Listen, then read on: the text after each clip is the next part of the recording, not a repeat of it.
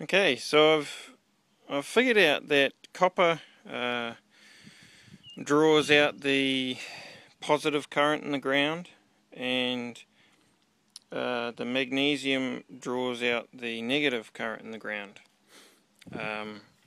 So what I've done here is I had a whole bunch of carbon fibre, just little short bits, only 150 mils long or so.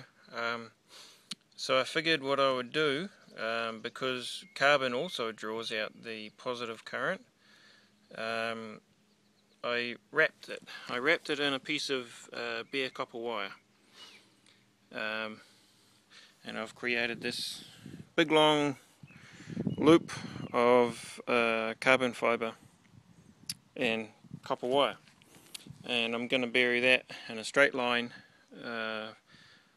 under here somewhere, and use that and see what sort of current we get off that. Okay, I've done some more testing with my earth battery. Originally I made the string of carbon fibre there and I laid it facing north-south, along with my magnesium rods were facing north-south as well. And I didn't actually get that big of an increase of amperage. It only went to about 2.6 milliamps. So I swapped everything around, and I laid the carbon fibre west-east,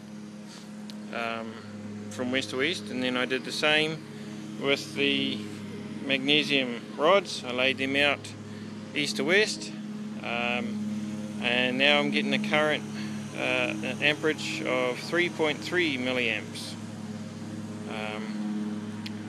So I found that kind of interesting.